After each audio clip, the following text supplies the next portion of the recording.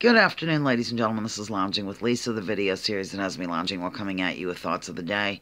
I'm a little depressed today and decided to come and share the joy with all my charming subscribers. Nothing to do with the holiday blues or any of that crap, because I don't get into the holidays to have the blues over it. So, yeah, I don't know. I'm just kind of, things going on in the world sort of bother me a touch.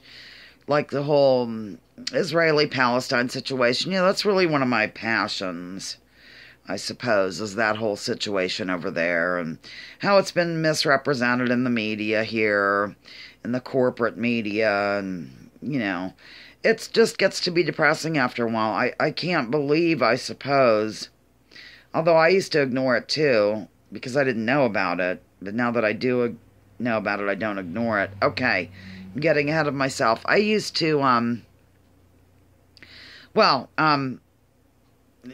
kind of buy into this Israeli exceptionalism BS because I was brainwashed through the media. But now that I kind of understand, and these other people that have given up the corporate media, that hate the corporate media, that are always criticizing the corporate media, are they going to realize the situation over there, the real history over there? Maybe they'll look into Ilan Pappé, or Max Blumenthal's work, or Miko Pelled's work, or, what's his name?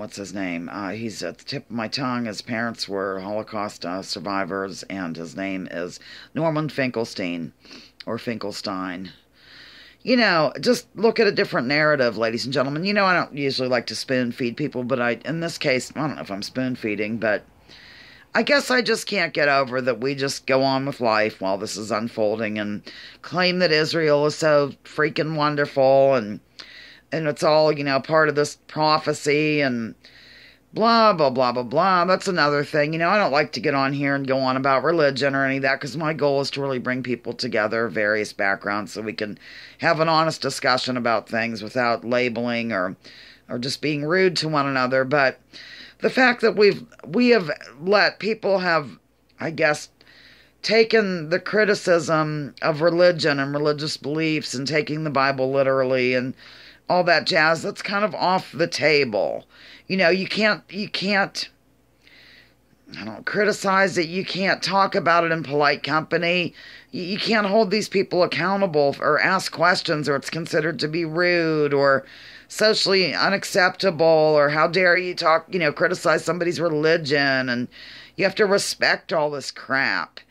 That bothers me. And, I'm guilty too, only because I don't want to come on here and rail against any religious people.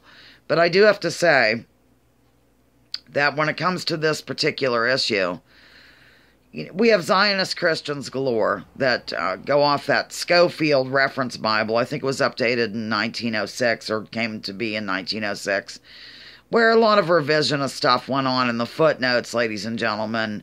And people that follow that today, it's just, what's the deal? Come on. There's no link between the people of Israel and the ancient Hebrews or any of that crap. It's a lie. It's built on a lie.